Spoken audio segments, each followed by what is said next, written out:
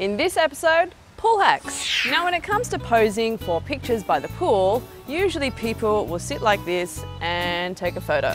Not the most glamorous way to take a photo because it'll make your legs look shorter and stumpier. So what you want to do is rotate your body, elongate your legs and pose like this.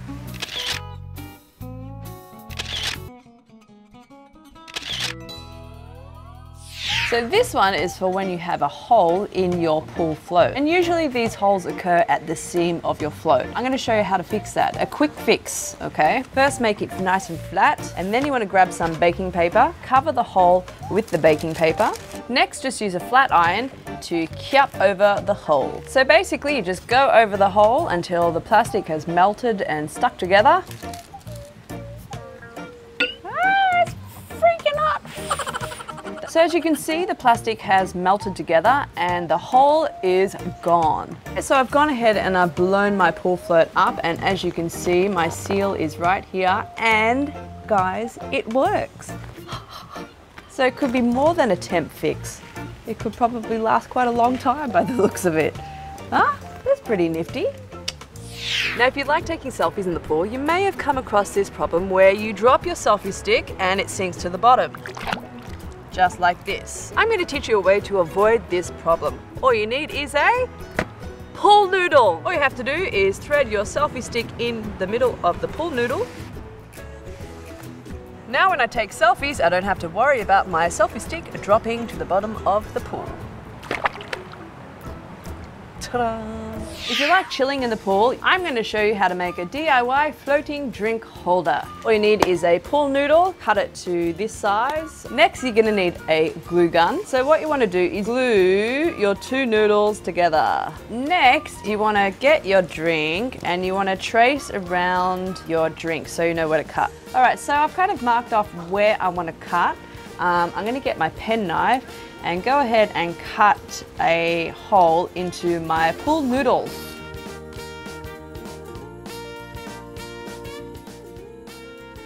It's going to look something like this. Don't worry about it being too deep or whatnot, it doesn't matter, because it just needs to hold your can like that. And there you go. It will float in the pool now. And now my floating cup holder is ready to sail away. Sail away, sail away.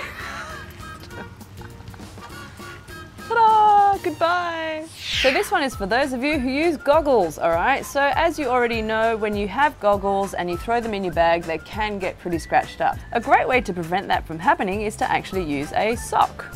So when you're done with your pool session, all you have to do is place your goggles inside your sock, and then you can throw them in your bag. And now you don't have to worry about getting scratches on your goggles.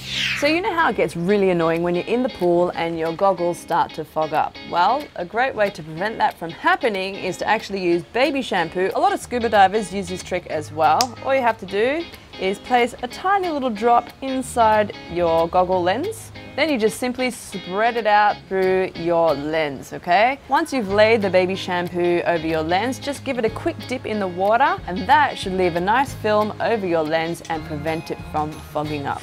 Now, if you have an old yoga mat lying around like this one, and you don't want to waste it by throwing it away, a cool little DIY trick you can do is to actually make visors out of it. And you know, you can make this one with your kids, because kids will love doing this, because kids love projects. So here's a little trick that you can do to keep your kids occupied. First is to draw out your visor cap. I guess this is as wide as my face.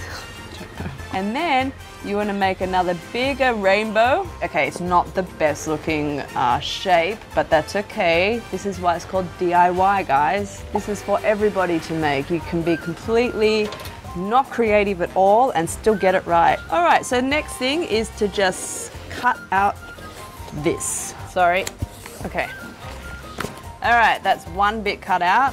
I may have made this a little short, so I'm just going to go a little bit above it because otherwise it's not going to create any shape.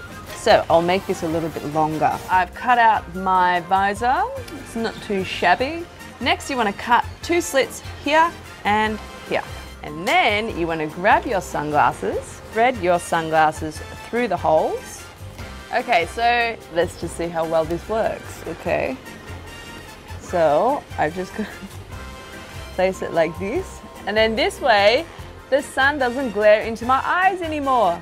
Hey, your kids will love it. Just make sure that you put sunblock here because that is going to get burnt to a crisp. Come to think of it, you should just put sunblock everywhere anyway, right? So don't throw away your old yoga mats because you can find many uses for them, including these.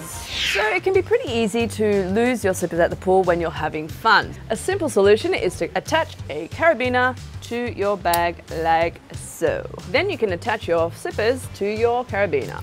This way you won't lose your slippers unless you lose your bag. And that is it for this episode. Now don't forget to check out the merch that I designed at tandemmerch.com. Maybe you'll find something you like. Also, you can follow me on Instagram at RJT99, and if you like this episode, please subscribe and hit that bell so that you can get notified every time a video comes out. Or you can just simply download the free Clicknetwork app to watch the videos before they hit YouTube, peoples. Thank you very much. Bye-bye.